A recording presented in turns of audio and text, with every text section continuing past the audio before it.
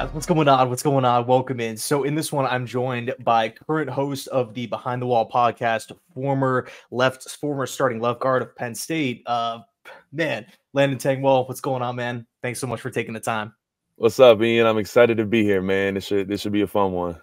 Yeah, dude. So, you played, first of all, correct me if I'm wrong, you were the third best or the third prospect coming out of Maryland in 2019 or 2020? So I was actually 2021. I do have to correct you. I don't know where you looked, but on 24/7, I was the number one dude, really only because Caleb Williams was DC technically. So He was clearly the number one dude in the DMV area. But as far as Maryland, I think I had that, maybe not on Rivals, but on 24/7. But that's all in the past, man. I had a good high school career. Played Olu a ton in high school. I was only a good counsel for really 2 seasons because I didn't play there my freshman year, and then my COVID season was supposed to be my senior football season. So I kind of decided to early enroll instead and get to Penn State faster. But yeah, that led me to playing Olu a couple times in the WCAC. He went to Gonzaga College High School with Caleb Williams, and I went to Our Lady of Good Counsel. They're in DC, we're in Maryland. Played him a couple times. I'll always gloat to him that we never lost. And we beat him in the playoffs my last year, so I always rag on him a little bit. But it's a pretty big competition. Like, if you don't know, the WCAC is probably the best high school sports football league. Not even just really football, but sports in general, but definitely football in America. Many times throughout the year, we'll have 4 teams within the top 25 high school teams. So it gets real competitive in there. Yeah, dude. No, I mean, it's totally a big deal. It's high school recruiting is always like so much fun to kind of dive into, because that's really where, I mean, really all across the board, right? You see how colleges fill out their roster, top guys going down, just going down the list all the way down to 2 stars. And just kind of, it's really cool seeing college coaches build out their roster, because it's so much different than the NFL, right? Like in the NFL, you're bad, you're rewarded with top picks. But in that college game, it's completely different, where it's just all hands on deck. It's truly like you got to work every single day of the year. So it's always super interesting.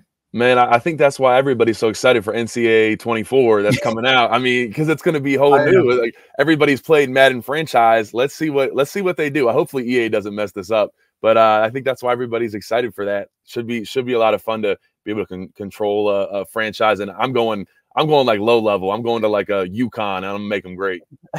Dude, for sure. Bro, I'm gonna scoop that up on midnight, man. I'm so excited for that game. It's gonna be awesome. I remember I bought a PS3 like a couple, I think it was actually during the whole virus, when things were locked down. I bought a PS3 and NC Football 14, and I was like trying to run franchises and stuff. I got the disc in the mail, and it was all scratched up. So I'm like, all right, screw it. What a waste of money. But no, so you picked Penn State coming out of high school. Obviously a fantastic program, story program. Why did you kind of lean towards Penn State? Obviously close to home, but yeah, and I'll talk to this, and honestly, I can kind of lump Olu Fashanu into this just because we came from the same exact areas, like same background. So it was one of those things. It was closer to home. It was 3 hours from basically both of our houses, and so that was a big thing. Proximity. A lot of times, recruits, you'll see them stay at the crib, man. And there's a reason why USC doesn't really come over to Maryland and the DMV to recruit, because you're just so less likely to hit on those recruits. It's too far. People don't want to be that far from their family. So it was just 3 hours away. And then Coach Franklin, man, he was a really big factor in the reason that a lot of guys chose the program. He is a fantastic recruiter and does a really good job of making sure he's always there for you. And I can attest to that because I had to retire while I was still playing football here. Real supportive throughout the whole thing. So someone that you always, sometimes the fans, he can get a lot of hate, but at the same time, it's like he really cares about the players, and you see that. He actually he went to Olu's draft party down in Southern Maryland, and then dashed over from Olu's party right when he got drafted to Chop Robinson's house, which is like, it's like you have to go like through Virginia, like through kind of like DC area, and all the way up to get up there. It took him like an hour and 15 minutes, I think. And then he got to Chop's house right as Chop Robinson got drafted at 21 or 22 to the Dolphins. So real cool guy. You can see how much he cares. So it was exciting to play for him. And I think that is one of the big reasons we decided to come here. Yeah, dude, that's awesome. So you and Olu, you guys hit Penn State, and you were a left tackle in high school. Mm. So they bounced you inside to left guard in year 2 or year 1, like immediately. Was that the plan? Yeah, so it was kind of, I was a little bit of both. You got to be versatile, and I think that's something big with, if you're a first round guy like Olu and you're a clear like cut like left tackle, franchise left tackle, you can do that and you can be okay doing that. But if you're not one of those guys, you have to be a guard tackle guy that you know, the Jets probably carry 7, 8 guys, I'd say, during the season on the active roster for the offensive line. Well, I need at least 1 or 2 of those guys to be able to play center and guard, or guard and tackle. Like, you have to have versatility. So that was my thing coming in. I was comfortable playing both.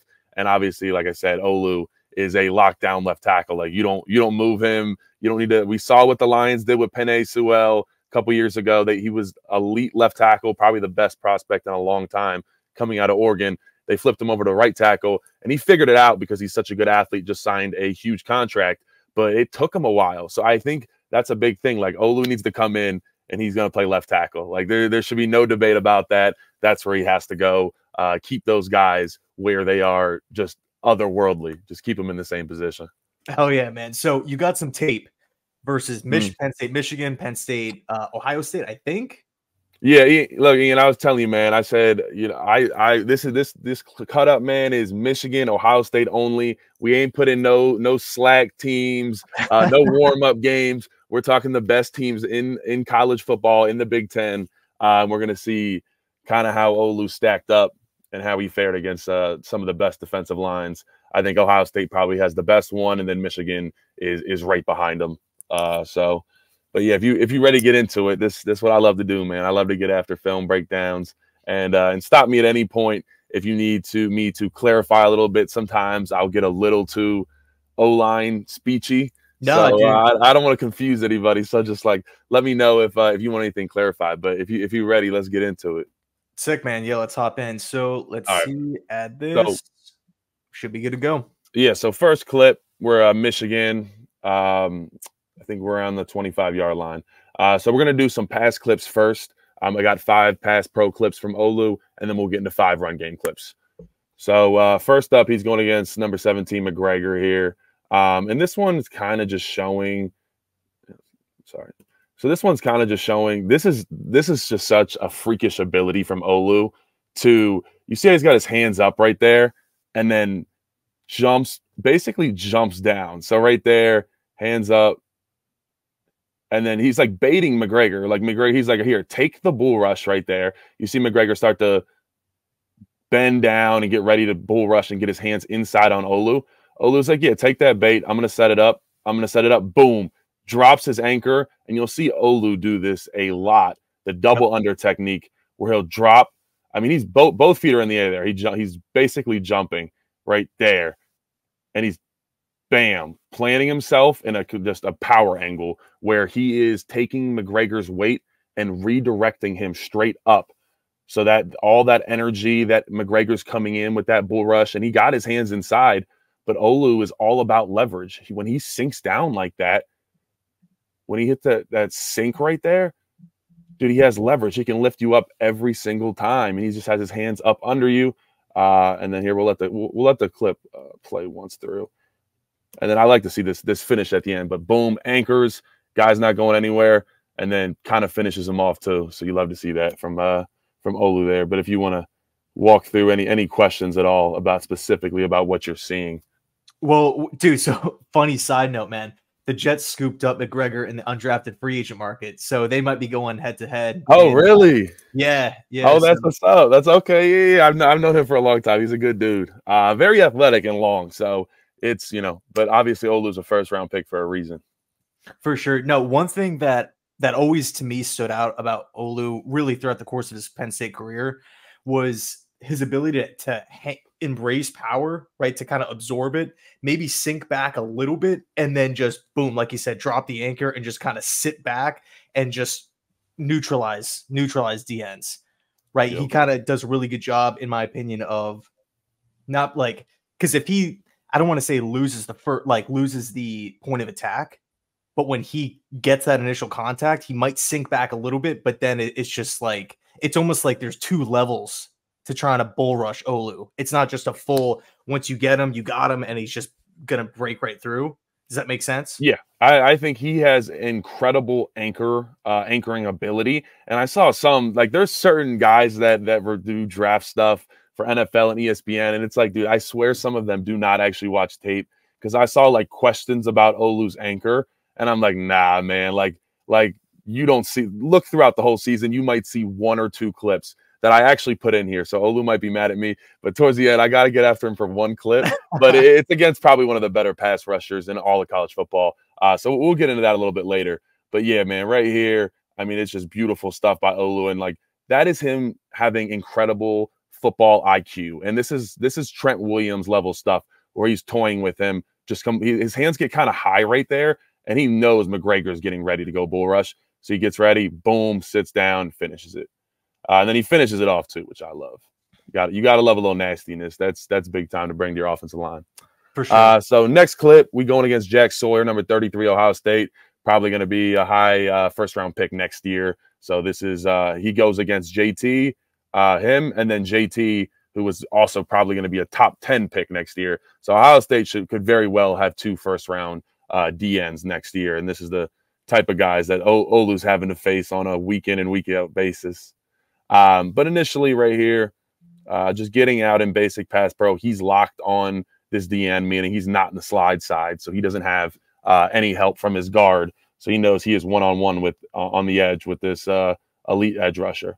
So this is what makes Olu so special, is that ability to use that like hand right there, that inside hand. A lot of guys just they're not that precise with their use of independent hands. They kind of do a lot of two-hand punching, a lot of leaning when they punch. One thing that's really good about Olu is he has those long arms, but he's so precise and defined with his hands. So he sees that Jack Sawyer here kind of gives his shoulder pad. That D end is going to continue to work upfield. So he puts what is nearest to him, his inside arm, and so this kind of keep him from getting bull rushed. He just gets hands on instantly, inside hand, boom, right there. And that stunts Sawyer's rush. This is the type of stuff that you see Trent Williams do. Like, this is the hand fighting and the athletic ability. You know, not as fluid as Trent. Like Olu's a little more stiff, but the football IQ and understanding of what a rusher wants to do and how am I going to neutralize that from Olu, he just has a fantastic understanding of that. Yeah, dude. Another thing too, man, it's just like, I don't care who they're playing, who you guys are playing. It's like Olu to me just never gets beat off the line. Like, he explodes off the snap. And I feel like it just puts him at such a great advantage, because he never, like, going up against speed rushers and whatnot. Like, he's always in a good position to make plays and kind of just try to neutralize the D end. Yeah, he does a great job getting out all the time and what we call getting to his spot. So it's just, this is just like easy. This is just another day in the office for Olu, man, out here in pass pro. And one thing that you see him do a lot with this left hand is watch this left hand right here kind of circle out. It kind of circles around to get a good placement on that outside shoulder. You'll see him do that a lot. It's kind of like a latch technique where he's getting that outside hand on, and then he's going to refit it. But you got to think it's easier to kind of swing that arm around and latch it on and then refit than punch straight on, because that's what defensive linemen are kind of trained to go against. So you want to make sure that you're not giving them something too easy to swipe down. So you'll see him hit that latch, and then he kind of gets back under. You don't see too much of a refit here, but Olu does a really good job pretty often refitting his hands when he gets that left hand outside. And then always in good power angles. Like, you see these angles he gets himself into where that is straight, like redirecting everybody's energy back vertical. That's something that Joe Thomas talks about and does really well. Is a lot of guys would think, hey, I need to sit down, sit like you're on a toilet to stop them. No, it's actually creating power angles and redirecting dudes up instead of sitting down and sitting back. So that's something that Olu does really well, and it's just so natural to him that's one of the reasons why he went so high. Is just his physical nature and understanding of offensive line play is really amazing. But we got another clip from Ohio State here. I'll kind of just roll through these. Like I said, just put some clips up, and these are the best pass rushers that you see all year. So out in pass pro, I put this one in here because what I really like to see from Olu is boom. Look at this hand flash that he puts on 97, fakes him right there, pulls it back in. Yeah. So yeah, it's pretty great. He's so precise with his hands. So it might look, doesn't hit him, kind of fakes him out a little bit, brings it back down. We talked about he loves that double under. Sometimes it's a one under if he can only get it, but kind of then he brings that right hand too. Because you got to think when he throws that left hand, the defensive lineman now thinks, okay, I need to turn this into a bull rush, or I need to get ready to work some type of move. But Olu this is what you call disrupting a pass rusher's rhythm. So this rusher, he's all out of sorts. He doesn't know when to work his move because Olu's throwing this hand, flashing it, kind of scaring him essentially, and then boom, just grips him up, double under. And once again, you just see this constant, you see that angle, he's lifting him up again. Like it's all natural, but this is what a lot of guys don't do. A lot of guys will try to sit down and stop and to stop momentum, but Olu directs it up. And I think sometimes people will say that he plays out of his legs a little bit, but I think that's really more, and sometimes that can be a problem in run game, but it's a lot of it is that's what he tries to do. He tries to redirect and lift guys up and instead of, he's not the biggest, I'm going to maul this player. Like he'll finish dudes off, but he's not exactly like a mauler in the run game. But he's always so well positioned in pass and in run. Like you even see how long his arms are. Like this cat clearly at Ohio State has some long arms, but just refits even at the last second. So he's always working refit and being in the best position possible. For sure. Yeah, no, I think another thing that's really cool, I mean, you kind of touched on it, but he always stays inside, which I like on defenders. And like for me, when I was watching him, he never really looked like somebody. And again, I guess maybe coming out of the snap has something to do with that. Well, he does. Yeah, he's so long and just big. He doesn't have to overset guys. Like he's so precise with his hands. He doesn't give them the inside move that a lot of defensive ends like to take.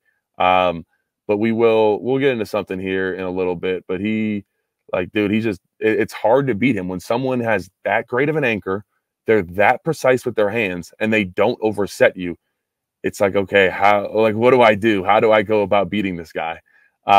So one more time here, and this is just kind of, I'm not exactly sure. I've watched over a couple of times. I could never really figure out exactly what it looked like Olu thought it was a stunt here, but I just want to just show you his just natural ability to move in pass pro, just fluid. And this is what I mean. You go and watch some Trent Williams tape, and you will see this same type of stuff. So Olu, look, he gets out in his stance, and he is so ready for this guy to be coming, and he just boom opens up that gate. But so what happens? What happens isn't what he thinks is going to happen. So that's not, he kind of messes it up here. But like, look at this position that he's in right here. I mean, that left leg he's in more of a squat. Like, I don't even know what that is. Like, please, you can put a name behind it. I don't know what that is. To be in that position and then turn his ankles out, both his feet, boom, redirect, be blocking one dude with one hand, and then grab the other guy with his left hand and lift him up and throw him. Like this is some crazy stuff right here. And just natural ability that Olu Fashanu has that other guys do not have. I mean, yeah, dude, this was probably the most impressive play so far, man. Like, yeah, to be in that position and you finish off blocking two guys. I mean, dude, if I'm Aaron Rodgers, send him this clip. He's excited. He's geeked up. I'll throw this on Twitter. We'll have to add Aaron Rodgers because he's excited about this one. All right, let's get into this. The last pass pro clip. So let's get into this one. This is where Olu, just one clip. And honestly, it was really hard to find a clip where Olu struggled. It was only in the pass pro. It was only like one or two times in Ohio State, and it didn't happen in the Michigan game. So I just want to say that, like, these are few and far between. So me even putting it on here as one of his 5 pass pro clips probably isn't even right, but I just do want to show something that that he struggled a little bit with. And these are the type of edge rushers. JT, I'm not going to even pronounce his last name. Not going to try. I'll butcher it. But JT he's going to be a top 10 draft pick next year. He's going to continue on that long storied Ohio State defensive ends getting drafted high. So this dude is talented. So one thing here is Olu gets out, I'd say a little late. That's why you see this like rushing from him almost, where it's like, okay, I got to go. He gets out kind of flat and then gets vertical. And the problem with that is how he goes flat to vertical so quick is that he turns his numbers completely. So boom, right here, you can't even see the 7 and the 4 anymore. So you are giving that defensive end some serious leverage to the quarterback around you. But right here, we're still, I mean, you see that position. I mean, a lot of guys are falling. You see the angle that his body's at, that he's like, he's basically falling flat backwards, and then he's really good at basically fully jumping. You see both his feet come up off the ground, plant down. Now, granted, this is where he normally does this at the depth of 5 to 7 yards. Where he messed up on this rep is he tried to do the same thing that he does at 5 to 7 yards of depth at 2 to 3 yards. So, this is a little bit of getting out late and going against an elite edge rusher is the reason he kind of lost his rep here. But I mean, still, you see the talent, you see the ability. You just need to let Olu develop a little bit. But he's more than ready to come in and let Aaron Rodgers sling this thing and fully protect him. So, yeah. So one thing that I'm curious to kind of get your thoughts on. What's really cool about Olu coming to New York is that he doesn't have to play right away. Tyron Smith is there now. Tyron Smith is 33 years old. He's only on a 1-year contract. Does unfortunately have a pretty long list of injuries.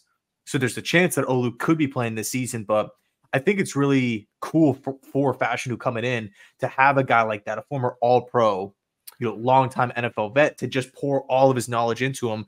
What do you kind of make of that? Yeah, honestly, I forgot you guys did that. That is huge. I haven't even talked to Olu about that. That's really exciting for him because Tyron is kind of that newer school, like late 2000, like early 2010s, where it was like these dudes on the offensive line started to get truly freakish, where it's like, what? Like this is otherworldly. When you had Tyron Smith protecting Romo and Prescott, like it was a good day. No one was getting to the quarterback. And I think Olu has a lot of that in him. I see a little more Trent Williams in Olu than I'd say more than Tyron Smith, just because the way he moves is a lot more fluid and just free. Tyron Smith always had like a clean, hard set that he was locked in. Olu's just kind of always like moving around, independent hands.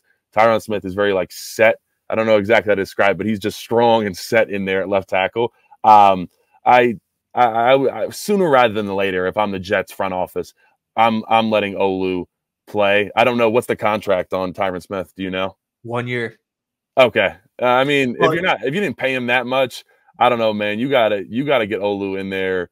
Who you guys got? Do you know, like week 1, week 2? Sorry, I probably should have looked at that. No, they haven't even dropped it yet. So. Oh, they have. Oh, that's right. It hasn't came. I'm over here. I'm a Steelers fan. Forgot that. Yeah, I mean, it depends, like kind of what edge rushers you're looking at. Like week 1, if you guys go against the Dolphins and Olu has to go against Chop, like I don't know. I'd let Olu play against Chop than Tyron. He went against them every day in practice. That'll be a fun kind of AFC East rivalry for years to come, and kind of that edge tackle matchup you're always watching. You guys will have that for a long time, so it should be fun. But we'll move on from this. Really, like I said, pretty much his only bad play all year in pass pro. He did not allow any other pressures, sacks, nothing like that. Which is crazy because, if you go back, sorry to cut you off, but if you go back to that play, yeah, like what was the end result? Yeah, I mean, incomplete pass. I mean, that's his worst. I mean, I'll be honest, this is his worst rep all year. And like I said, I did him kind of dirty, but I want to give the fans the full overview of what you're getting with Olu. Like, this is his worst rep all year. And like I said, if he just does that at 5 yards of depth instead of 3, he wins every time. It was just he did it a little too early, but he's got all the tools and the intangibles to not let a quarterback get hit for 18 games in a season. Like, he he can clamp that thing down. For sure, man. For sure. Let's get into his run game here, though. So this is where Olu fell a little bit in the draft when people started to kind of really look into his tape and said that they felt like he needed to improve in the run game. I think he can be very dominant. There are times we can get a little high. We talked about he likes to try to use leverage and kind of lift guys instead of drive straight like out. But I mean, that's his game. A lot of the NFL offensive line play is positioning yourself between and understanding where is my running back going, where is he trying to get to, and I'm going to position myself on that hole because at the NFL level, it's really hard to just maul guys, kind of like you see him do right here. And this is 55 Mason Graham from Michigan is 100% the best defensive tackle in all of college football. He won MVP of the Rose Bowl when he was in it. And Olu does a great job. First thing I want to show you too, and this is kind of just deeper into offensive line play, is Olu gets on a great angle. So instead, you see him stab that foot back and really accelerate into this block. A lot of guys that foot would kind of lag in the air. It would take a while to get down. They'd get on the side of 55.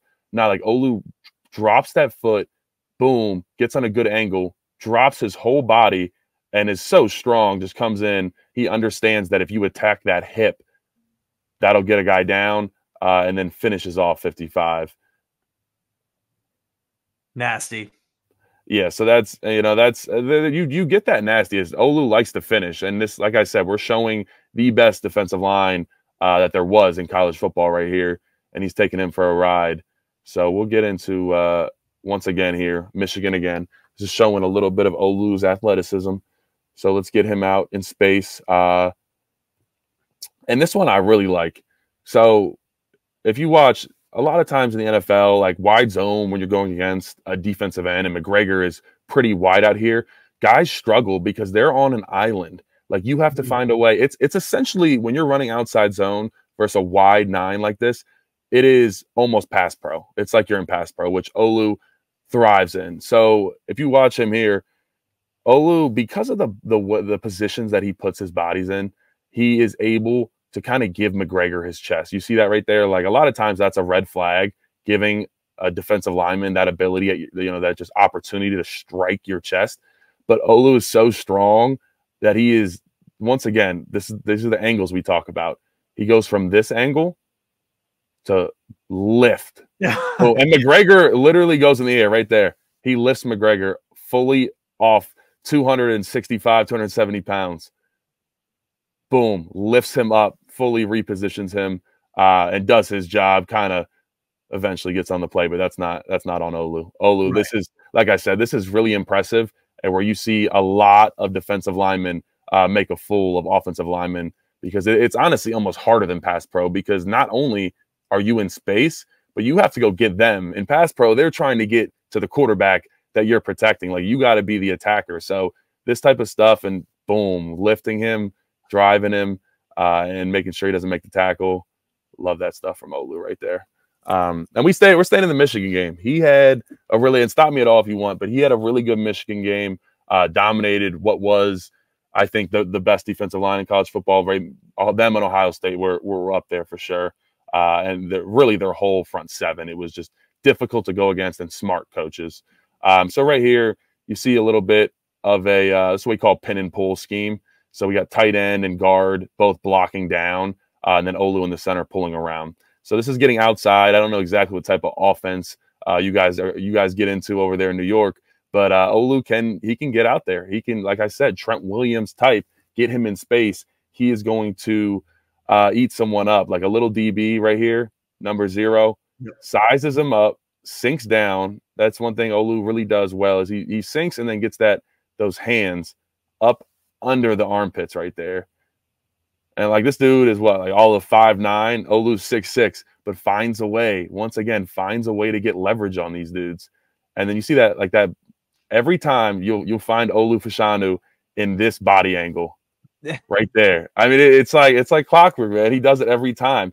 He understands how physics work and how you get someone up out of there. You got to lift them up, and then he just drives, finishes them off. So that's once again, you're getting some nastiness. This is a rough, nasty game. Harbaugh was suspended for it. It was a rough one. Olu's setting the tone for his team and being that guy that they needed. Obviously, weren't able to get the job done, but this is nasty work right here, man. That kind of fall at the end too. You love that. Yeah, yeah. I was just about to say. It's just a little. It's just demeaning. It demeans the DB a little bit. It just lets them know, like, yeah, don't. When I come around, like, and you're in the alley, get out of there because I'm gonna put you down again, dude. And that's the type of stuff that the Jets need, man. I mean, granted, they went out and they made a whole bunch of additions this season with, like I said, Tyron Smith, Morgan Moses. They added a guard from Baltimore, John Simpson. So, looking at 2023, 2022 and whatnot, we should on paper be better if, of course, everybody stays healthy. But this is like kind of the aspect of the Jets O-line that I really feel like was just missing throughout these past couple of years. Just that nasty edge. I want to humiliate defenders. I want to like beat them down mentally. And then go ahead. No, go ahead. No, go. I was going to say too that last year they drafted Joe Tittman out of Wisconsin, and he kind of has that mentality a little bit, which I like. So for me, that's something that I'm going to be looking for if Olu does in fact play this year. Yeah, how did you guys feel about Elijah Vera Tucker? Has he been pretty solid? Beast. Yeah, I know, and then obviously I know Mekhi Becton, sore subject. For many reasons, I think Olu is very different than Mekhi Becton. And Becton had all the potential to be great. When you get we won't get into that, but when you got like off the field problems and stuff like that, that makes it difficult. When you got those other factors coming in, Olu is someone that came back another year. For a lot of people, they know that he came back for another year so he could finish off his schooling. Really, really smart kid, type of guy. Always had a 4.0, never in trouble. So this type of guy you want on your team, man. He was in supply chain management. So he's going home every night and doing like 4 hours of homework and quizzes while other guys just did dumb stuff. So it's like, trust me, this is not Mekhi Becton, and this is the type of guy you want protecting your quarterback. Yeah, dude. I mean, he would have been, sorry, my leg keeps hitting the mic cord. I don't want it to screw up, but I felt like Olu was going to be a top 15 pick last year if he would have came out.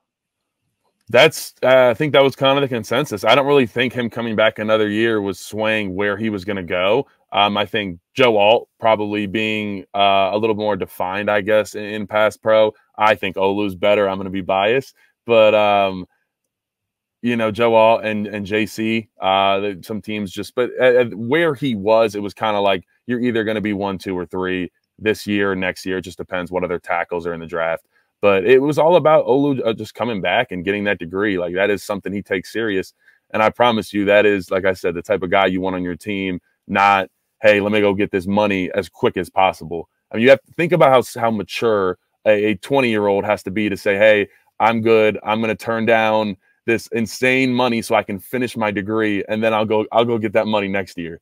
I mean, that is someone who is very mature. And like I said, Olu will not have any problems in New York as far as anything, off the field, and he'll be a good locker room culture guy. That's one thing I will say. Yeah, that's what we need, man. That's what we need. It's good stuff right here. I wouldn't really talk about it, but Olu does a good job on this combo. Like, he puts his body in great angles. You see there, it's like, once again, it's a 45-degree angle. Boom, working against, like I said, the best defensive tackle in all of college football.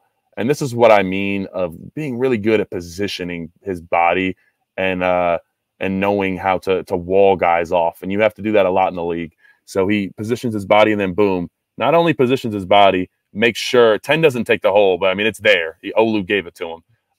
And then he says, I'm also going to finish you off too. Yeah. So you got to love it, man. You got to love it if you're a Jets fan.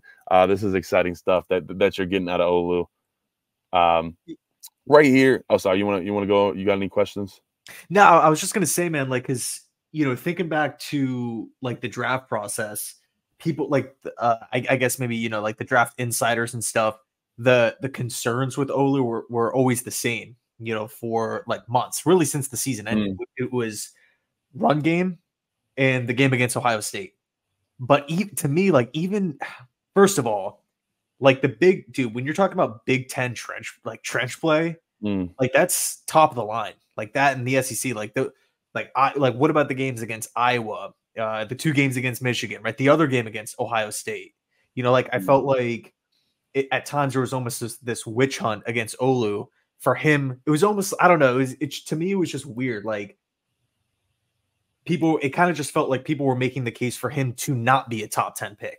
Exactly. It was like he was up there for so long that it was like, okay, this doesn't make sense. He came back. He can't be the 5th, 4th overall pick. Like, there's no way. So I think there was some of that with kind of why Olu fell to you guys outside of the top 10. But I mean, he's everything you want in a left tackle, and the ceiling is still there. Like, the room for him to grow is still so high. And I kind of feel like Joe Alt, that wasn't fully the case. And like I said, I'm comparing them, but I really do think you guys got fantastic value where you were picking at. Right here, this is a really gap scheme. This is like power counter stuff, and so he's got a combo with the guard, comes down, and he bangs that guy over. Boom, creates that gap, and this is what I mean of him having a great football IQ. Instead of just trying to get off real quick and get to 25. He waits, make sure 26 is out of that gap, and then waits for 25 to kind of come across and get over and clear him out. And there was a good hole, obviously, running QB power, and they were kind of ready for it. But like Olu does a fantastic job in not only these zone schemes, but when he gets into gap scheme, he can get low, sink, punch that hip, and really understands what we are trying to do as an offense. Where do I need to create these gaps? And where do I need to position these guys to allow my guys to have as much green space as possible? Yeah, dude, this is another one of my favorite plays from this reel. Boom. And honestly, in 20, you say, I'd like him to get a little lower on 26, but 26, this is Michigan having a great defensive line. He kind of like sinks, and he gets on that one leg, kind of creating a little, like a tripod, essentially. So it's harder for Olu to get down on that hip. But he gets under him as best as he can, digs him out, throws him over, and cleans it up. Obviously, didn't end too good for us there. But I guess that's what you get when you run QB power, huh? Dude, I mean, it's to me at least, it's honestly pretty insane that the Jets were. I mean, I remember doing like mock drafts and stuff and reading people's mock drafts in January, just like December, January. And people were trying to figure out ways to get Olu to New York. Like, man, there has to be a way that he can fall. And then lo and behold, we actually trade back a pick, recoup some later round picks, and snag him at 11 because Minnesota wanted to come up for McCarthy. But yeah, man, I'm totally thrilled with the pick. First of all, I mean, left tackle has been such a major issue for New York for really since DeBrickashaw Ferguson retired all those years ago. It's just kind of legendary. He's still got the best name in NFL history right there. Yeah, I mean, so when he retired, it was just like random vets here and there, never really finding that go-to guy. Like you mentioned, Becton didn't really work out. Had the great rookie season, but as far as just longevity and stuff, it sucked. And that's the reality for a lot of guys. A lot of these guys coming out, they have the potential. Like Becton could have been a franchise left tackle, and I saw he just got signed somewhere else. I saw Philly, yeah. They always try to snatch guys up and get them right towards the end of their career. So hopefully he can make something of it. But it's just when you struggle like that early in your career and injuries, it completely can destroy your mental. So that's really difficult to have to deal with. But I think you guys found your future 10 to 15 years here at left tackle. Dude, that's awesome, man. Like, I feel like Olu just checks so many different boxes as far as having potential, coming in with a good understanding of leverage and all these different, points that you're making, athleticism, pass protection, production as well, like not allowing sacks. I mean, dude, even in that play against Ohio State that you showed early on, could be this one. No, I don't think it's not. No, I got a couple more, but like you said, I mean, it's his worst. Like I said, once again, it's his worst play of the season, and that's the result. And it's like, yeah, he's that play right there too. Oh, sorry, go ahead.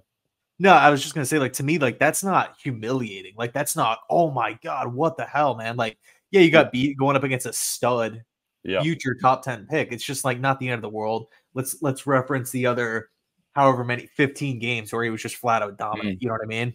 Yeah, I mean, he really didn't. I don't think they counted that as a sack. I don't think he. I'm trying to remember. I don't really think he gave up a sack in his career. He might have given up one. I forget. I don't know if you know that. I'm pretty sure he didn't give up one. So, I mean, like I said, just either way, this is someone who could easily go a whole season and he does. No one touches the quarterback because of him. I mean, that is absolutely worth the 11th pick. And like I said, I think it's crazy he didn't go earlier. But you guys got fantastic value. Jets definitely knocked it out of the park with this pick. Awesome, man. Awesome. So do you have any more plays on the reel that you wanted to go over? No, I think that's everything. We 5 pass, 5 run. I figured it covered it. Kind of showed a little bit of outside zone, inside zone, got some gap scheme stuff, and showed him a lot in pass pro and how he uses his hands, how he's able to sink, and the leverage that he creates. Just a natural athlete and understands and has great football IQ. I think that's something that is really big too. He is a student of the game. So you will continue to see his play just rise. I mean, his stock. This is a guy. If you could buy stock, I would buy a lot of Olu Fashanu stock right now because he is still going up. Dude, so sick, man. Yo, I appreciate you hopping on. One last question though. One last question. This doesn't really have to do with well, I guess I could kind of tie it to Fashanu, but I really want to hear it from an offensive lineman's perspective. So the Jets, these past couple of years, have just been notorious for having tons of injuries. And one of the practice habits that the Jets have is playing guys in different positions almost on a day-to-day basis. So when training camp rolls around, they'll take somebody like Carter Warren, who's the backup right tackle, could potentially be the backup. He's basically a swing tackle at this point. One day they'll play him at left tackle. The next day they'll line him up at right tackle. Then they'll bounce him back over to left tackle for a couple days. Then they'll shoot him back over to right tackle. They'll do that with guard and center. And I understand the versatility aspect of it. But is there something there as far as, are we maximizing guys' potential at specific positions? Do you think that's a smart idea?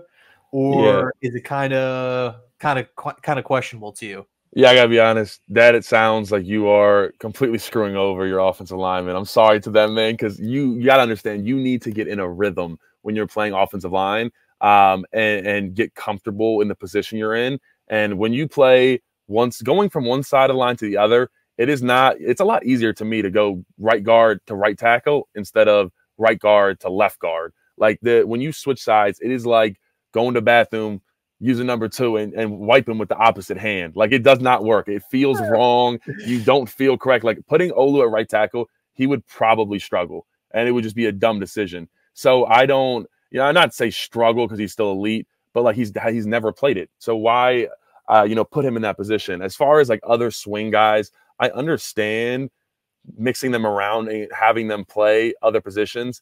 But I think if you're mixing them that often, that is such a mistake because you are making them have to just think about a million different things and they can't get comfortable. They can't get right for when you need them to come in at whatever position you're trying to put them in at. So I understand, trying to create that versatility, but I'll just tell you flat out, that's a mistake to be doing. If it's that frequent and if it really is most days you're playing a different position, just back and forth, it's not good for an offensive lineman. And it's hard for them to really feel comfortable and confident. That's a big thing in offensive line play is truly being confident. And if you're doing that, it's difficult. Unless you're buddy on the Packers that I forget his name, but jumps all around. There's a few guys that can do it in the league, but constantly doing that with someone who isn't an elite level talent and has the ability to do that, I think is a mistake. You got to give them more time to get comfortable at specific positions, and then you can start to kind of move everybody around. Hell yeah, man! I love the insight. I mean, I'm not an offensive lineman, right? I'm not an O-line coach, but to me, that always just it rubbed me the wrong way. I understand that, you kind of want positional versatility, but I mean, man, even AVT, like you talked about before, he's played left tackle, he's played left guard, he's played right guard, he's played right tackle, he's bounced. Really, the only thing he hasn't done is center. And he's had 2 season-ending injuries. I don't want to say, oh, that's to blame for him or anything like that. Yeah, yeah, you can't say I can't support anything as far as the injuries with that. I don't know how you guys practice, how hard you practice. So I mean, there is some stuff with that and how facilities and take care of your body. I know you guys do have awful turf, so I will say that is something. I haven't played there, but I've heard from many guys I know that you guys are definitely not too happy in the eyes of the players at MetLife. So that could definitely, I mean, that's huge. If the guys don't like the turf, I haven't talked to anybody specifically on the Jets, but everybody I know hates the turf. That can be a serious problem. But yeah, with like Elijah Vera Tucker, so he's played all over his whole career. See, I think that's a mistake. I think when you look at these all-pro guys, it is a lot of dudes that have played the same position their whole career. So set him in at left guard, right guard, like whatever you want him to be, but let him just play that and don't let an injury or something dictate him moving around.